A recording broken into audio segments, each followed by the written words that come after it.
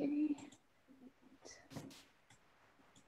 Okay, so I think we can go ahead and get started. So welcome everyone. Thanks for joining another one of our Anyline computer vision meetups. Today, Cesare is going to give a presentation on filter pruning.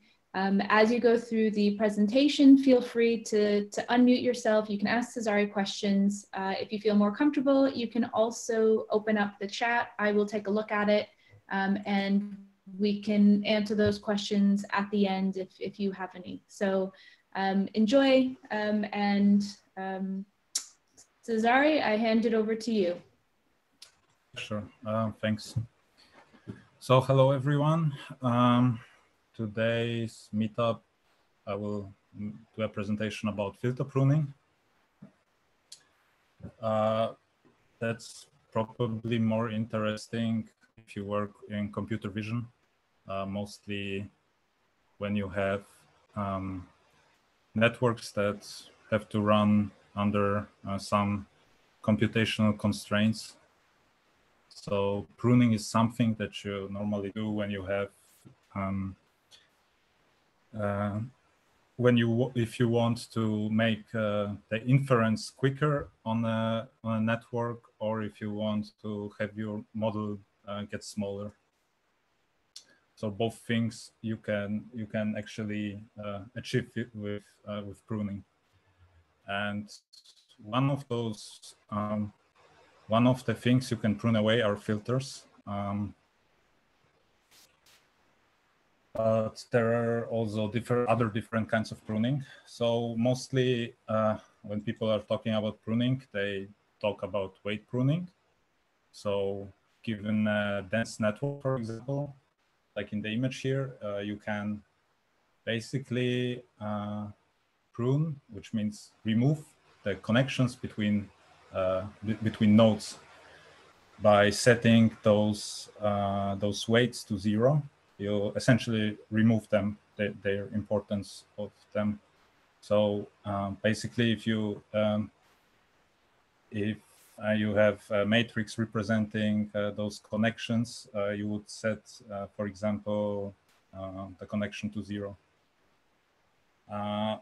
What else you can do is, for example, node pruning, where you basically remove the whole node and all the connections that correlate to this node.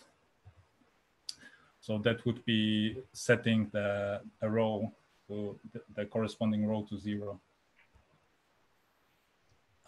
So both methods are nice, and both can be used to make networks faster and smaller. But there is another thing, because you not only in most of feature extractors in computer vision models, you have convolutional layers. So what you can do is basically remove whole filters from a layer. So for example, here you would have input image or some input feature, and you would have, for example, 4 filters. Each filter would produce one feature map. So with 4 filters, you would have 4 feature maps. Likewise, if you would have an input image of dimension 3, so with 3 channels, each filter would have 3 channels, but you still would end up with 4 feature maps. So basically, if you remove a filter, you also are removing the whole feature map. And since mostly feature extractors are based on a lot of convolutional layers, you can really get a lot of value by removing them. And so the thing is, though, that, for example, if you look at an architecture like VGG16, so just a standard architecture for feature extraction of images, 90% of the weights are in the fully connected layers. So So there are mostly after all those convolutional layers. Normally, you have some dense layers, fully connected layers, but they account for 1% of the total floating point operations. So what that means is that if you basically just prune out, remove filters out of your network, then you mostly will not gain that much of a gain when it comes to the size of the model. But of course, what you get is the speed up anyway. But what you can do is actually, if you prune the filters of the last convolutional layer, then you have basically, so the last convolutional layer before that is then connected to a dense layer, you are actually also removing the connections to the dense layer, and that's where you actually prune a lot of weights away. So if you want to basically if you want to gain so have smaller size of your model, you would probably try to prune the last convolutional layer just before the connections to the dense layer. Now, if you do this, just prune from the last convolutional layer, you most probably won't, you will have definitely some speed up in the inference time, but most of the inference speed you would get if you, for example, remove filters out of the first few convolutional layers. Most notably, the ones before the first pooling operation. The reason is that if you have like an input image, you do some you use some filters on those images, but those images have the original size. So each filter is basically going through all the image to extract the features. So you have a lot of computation which is happening there. After a pooling layer, then you get, I don't know, half the size of the image. The number of convolutions gets less and less with each pooling layer. So what you want to do, basically, the most notable speedups you will see if you try it, you will see that basically if you remove filters out of the first layer, so filters that are not as abstract as the ones in the last convolutional layer, then you will have you will see quite a gain in speed. And in the last convolutional layer, mostly the feature maps are very, very small. So the convolutional costs are not as high. So you will have some inference speed up, but not that much. And so some terminology when it comes to pruning. So I just want to introduce some terminology. I think it's good to know if you're starting out with pruning, because a lot of papers are using those, and some of them might be a bit confusing, or the explanations differ sometimes. So people are talking normally about unstructured pruning or structured pruning. So unstructured pruning would be, for example, weight pruning that we saw before. You get the compression advantages because you have those matrices with zeros in them. So some compression algorithms can work with that quite well, and you really can see that the networks are smaller. But the inference speed is dependent on low-level implementation. That's because you have this matrix, and this matrix is multiplied, and how the multiplication goes on is actually something that is dependent on how it is implemented. So for different architectures you are running it on, you will have probably different results. And if you basically are running on different devices, let's say you write a model for mobile devices or embedded devices, and for multiple different ones, then mostly you will have to deal with different architectures, which might not be that interesting then. And because pruning by itself is mostly used for these situations where you want to run the model on an embedded device, on some smartphone, where you actually don't have as much processing power, so not as many computing resources. So what you want to do is have a small model such that it loads into the memory really fast, but also at the same time you want the model to be fast, such that the inference time is bearable. And so we can then turn to structured pruning. Structured pruning is basically when you remove whole objects out of the networks. So filters, for example, nodes, channels, layers, and so on. And here it's not anymore, and here it is not anymore dependent on the architecture that you gain inference and inference speed up, because you're basically completely removing the filter, for example, and this computation isn't done anymore, and the compression you get anyway. And more generally, if you have, for example, a tensor, a W, and you have some n-dimensional tensor, then if you can basically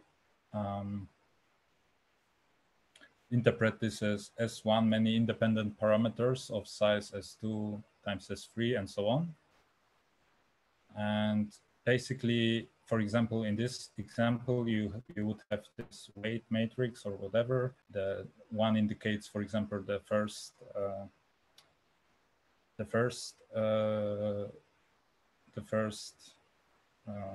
feature map, and then, for example, the first filter, then the first channel in depth of the filter, and those would stay the same. So you would basically set the channel to 0 of the respective filter. And basically, the higher you get in the hierarchy and the more you pick here, the more unstructured you get. So if you want to do structured pruning, if you look at it from an abstract point of view, in this case, in a Pythonic way of noting it, the more free variables you leave here, the more structure to get. So what's the workflow for pruning? Normally you don't prune and that's it. Normally you first have some baseline network that is already trained. You look at you have to kind of make some ranking of important and unimportant neurons or filters or whatever you want to prune. Because at some point you have to decide what you want to prune. And the least important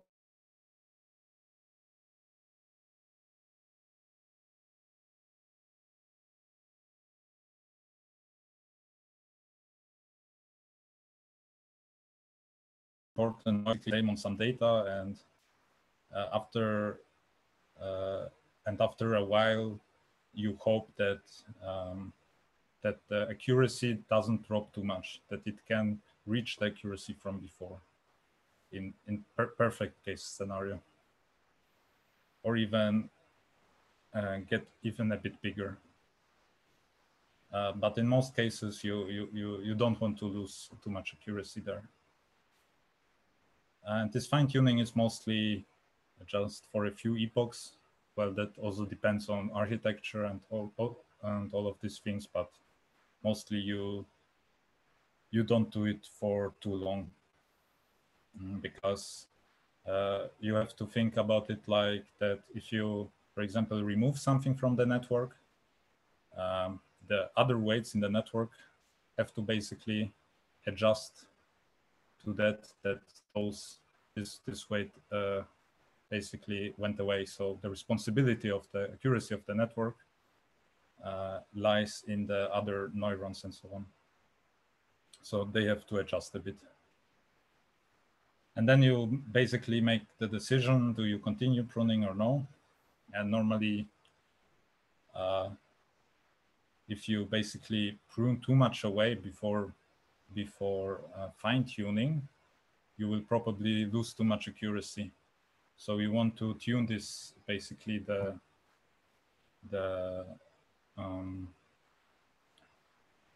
effect on how much you're removing before fine-tuning.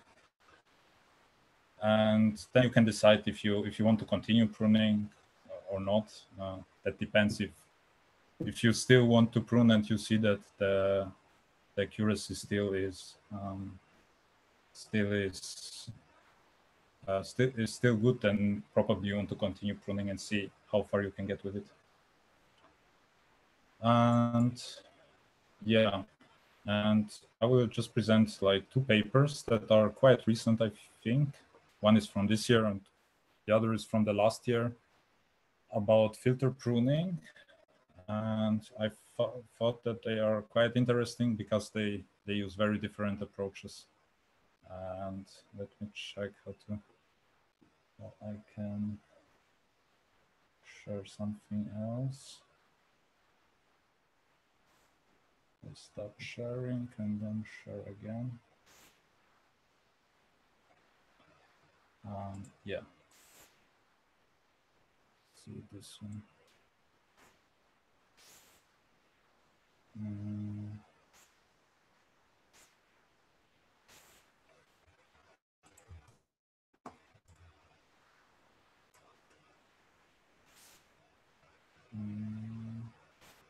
Can you see that, or? I'm not sure now. Yeah, we can see it. Whole paper, or because it shows me kind of. I just see a portion. I just see a portion of the page. Yeah, that's. I don't know why it shows me just that portion.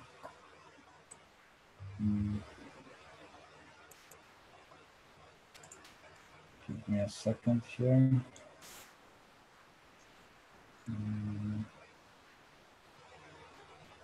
I'm sure I can.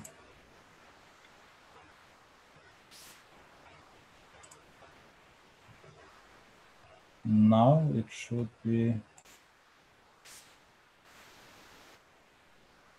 Do you see the whole paper now?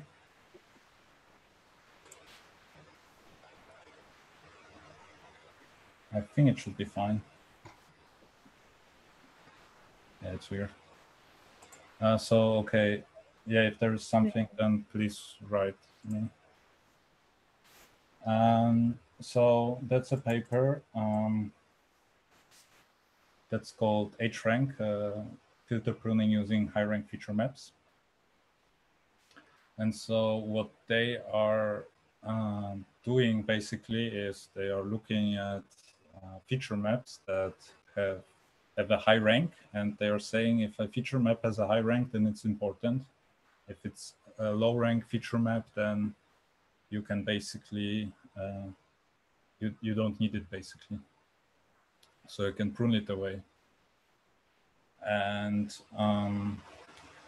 of course, this gives some insights that if you do some weight pruning, you are always kind of limited because of how the stuff is implemented in the hardware or in the libraries. As I mentioned before, if you remove entire filters, you don't have this problem. And then they nicely basically split it into two ways of filter pruning. One that is property based on property importance, and one based on adaptive importance. With property importance, you are basically looking at the properties of the convolutional network itself. Either you look at you can look at the images themselves, or you look at the feature maps or the filters. And the other, so this paper shows a property importance based approach. And there are also adaptive importance based approaches,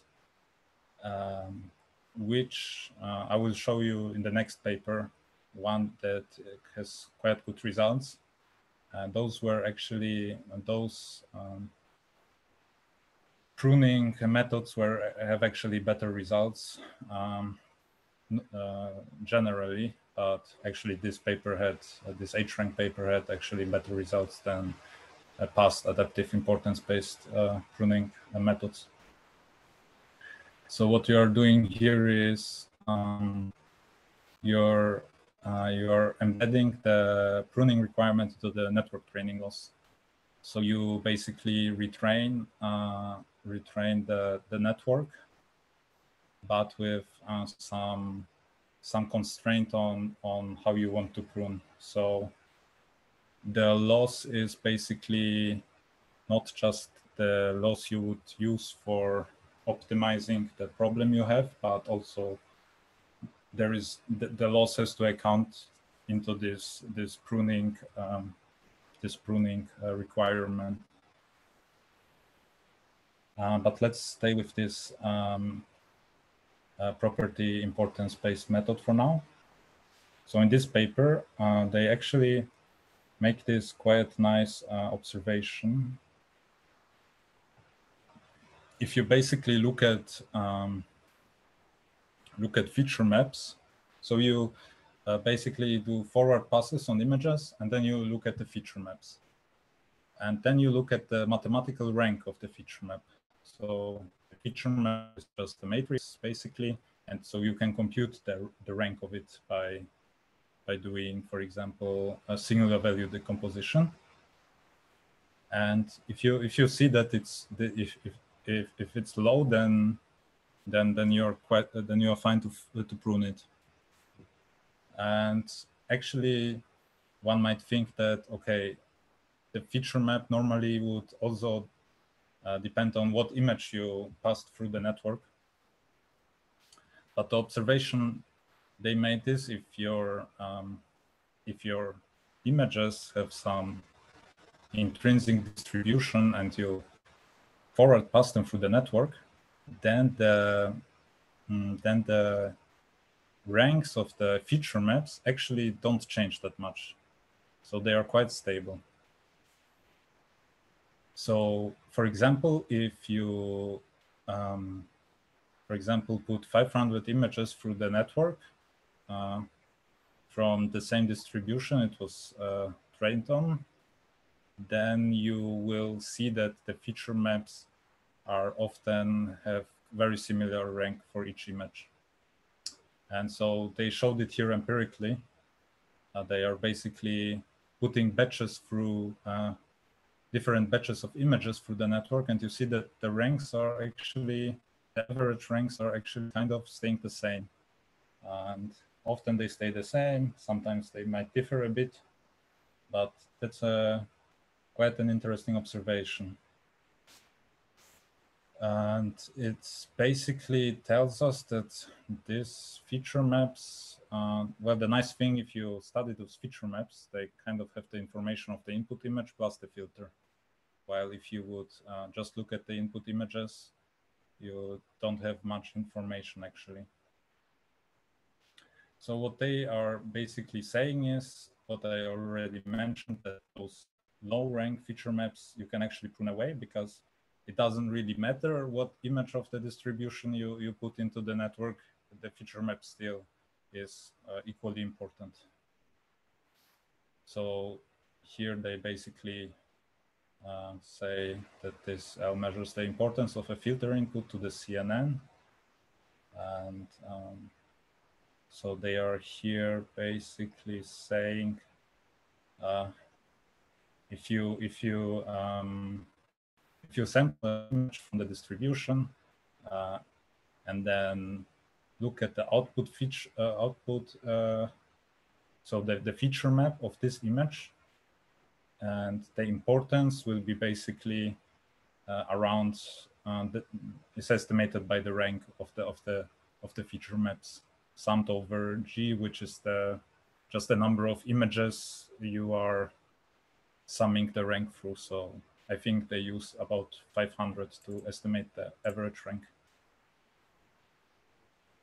And so that's quite an interesting thing, because that's not so hard to implement. And so what they are basically also saying and how they describe it is, if you look at this this feature map of this input and you make a singular value decomposition, this sum will be basically longer, and so you retain more information if you have a high rank feature map than if you have a lower rank feature map.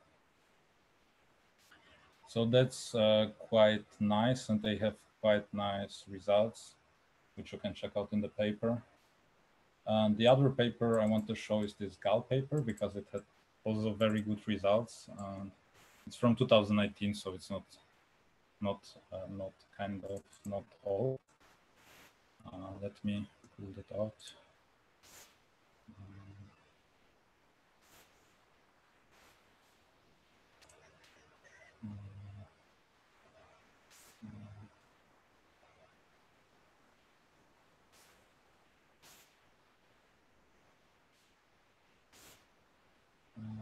This one, where is it here?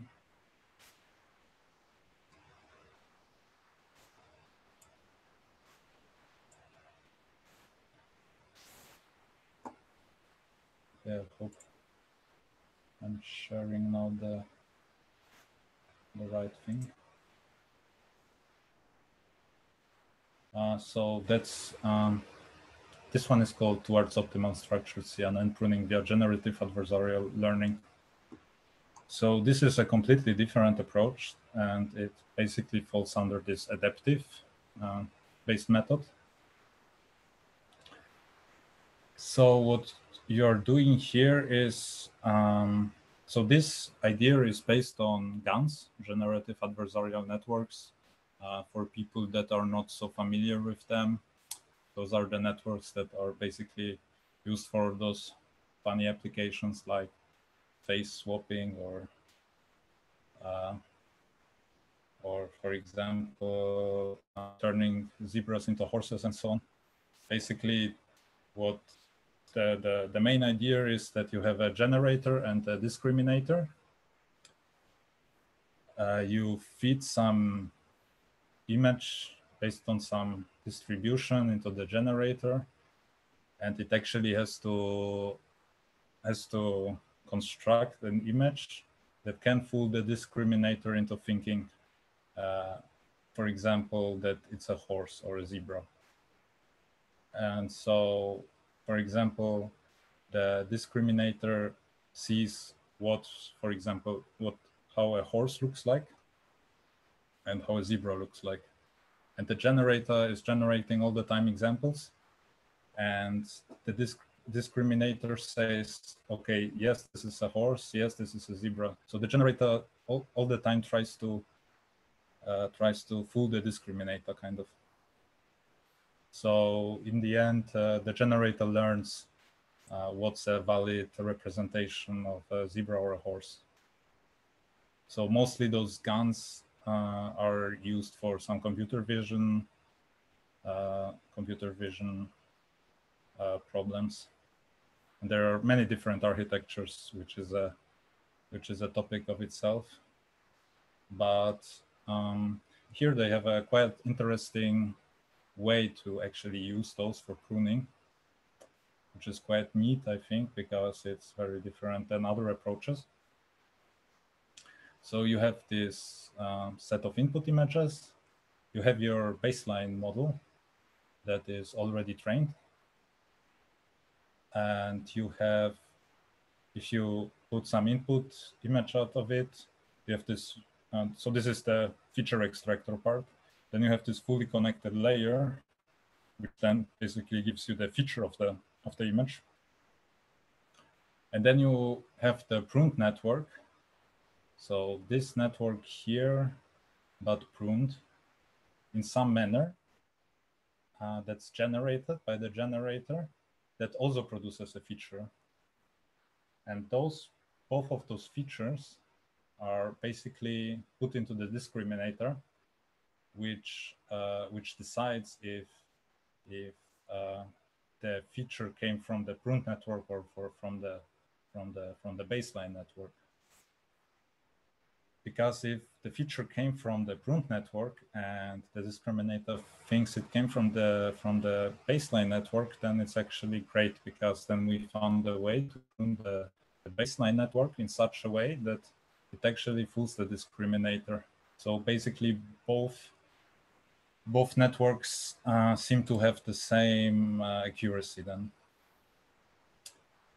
And so they are doing that by introducing here some what they call a soft mask. And basically this mask is basically with each training step, it's they kind of try to they adapt it with each training step based on the loss here. This one is there to basically make sure that those features don't deviate too much from each other. And then this mask gets basically adapted, and the channels or the objects with mask 0 get completely pruned away. And after a while, you get a network that is pruned. So here, for example, they don't just prune filters, but they can prune like whole blocks and so on, and some branches and so on. So basically, it's an interesting method also because you don't need any labels. So if you have your trained network here, and you don't need the labels because you are not fine-tuning anymore, like in the importance-based methods. So that's quite different, interesting, I think, and kind of a neat way to use generative adversarial architectures. Yeah, there are some mathematical reasoning and stuff, but I will not get into it now. But there are a ton of papers on filter pruning and so on, and they are quite nice to read because a lot of them have completely different approaches. It's not like fine-tuning some approach that is already fixed, and so they are very kind of interesting always to check. For example, I saw some methods to prune, for example, that says that it might be even better to, if the network is big enough, to prune whole layers instead of filters. There are also papers, I think, at NeurIPS this year that are looking into actually pruning, but without training first. So you are starting, so you don't have the weights. You have you have some random initialization, and you are pruning basically in the beginning. So from what I saw, they definitely don't get this good as of results, but it's probably the next step when it comes to pruning filters or other parts of networks. Yeah, I think that's it. If you have any questions, then feel free to ask. I have to see how can I actually open up the chat.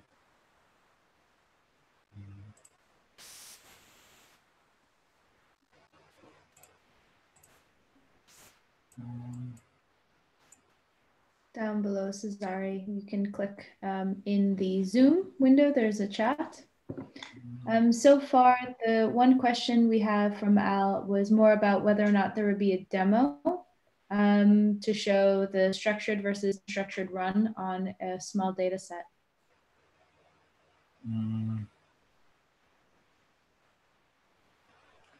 No, I didn't prepare anything like that. Yeah, you probably will find some basic basic implementation on some GitHubs where you can check it, but I didn't prepare anything in this direction for this talk. Sorry for that.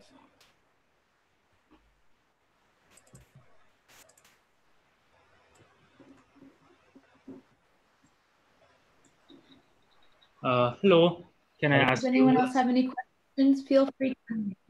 Yeah, sure. Hello. Yeah, I just want to discuss with you something. Is it okay? Yeah, sure. Yeah, as you mentioned earlier, like we should prune the layers or filters before the first pruning layer. Does it really make sense? Because I don't understand why. Because the first layers would extract the high level feature. And then if we remove some of them, that would be the case that it cannot extract the correct ones. What do you think? Well, from my experience, when I looked at it, I always found some filters in the first few layers or in the later layers that are basically maybe not that helpful as others. So, for example, I looked at, for example, the H rank, and you have, for example, often layers that have basically rank 1. Okay. So they don't actually give you anything, any feature. You don't get any feature out of them, any valuable feature. Okay, it is the case. Why don't they remove it from the start? Like when they design the architecture of the DNN models, why do they still keep them? Well, well, in training time, you don't know beforehand which filters will end up being not so important. It depends on your data set.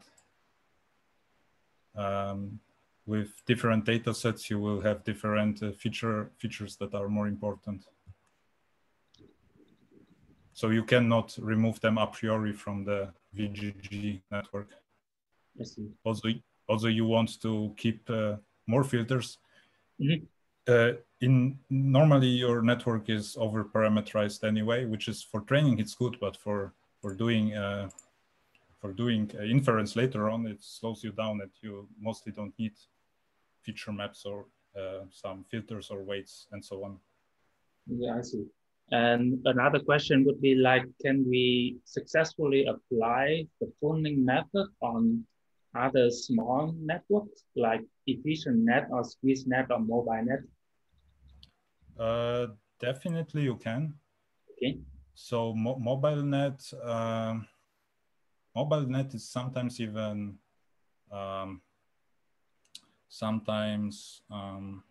mentioned in those pruning papers, because it's basically people don't prune on mobile net, but it's intrinsically basically from the beginning is optimized for being small and fast. So you have this depth-wise convolutional computations. So they are, from what I understand, the mobile net is already small enough so people don't do pruning on them, but I'm sure you can do it too, because in the end you also will have some feature map or some filters. It's just that the effect how those are computed is different for MobileNet. And for other networks, network architectures, you also can prune them. You can prune some ResNet architectures and whatever. You just have to make sure you, I don't know, for residual networks, you prune the whole blocks and so on. Okay. But basically, you are not kind of limited to those VGG architecture or something like this. You can really do filter pruning for where you have filters. Yeah, okay. Thank you. No worries.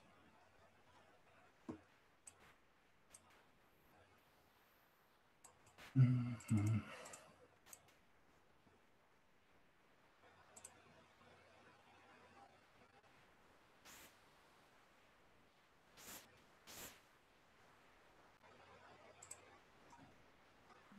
Are there any other questions, maybe?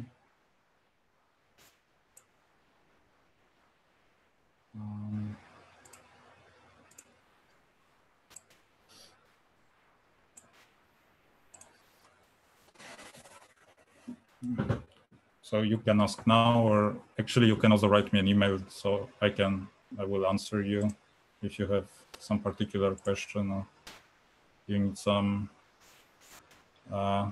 direction.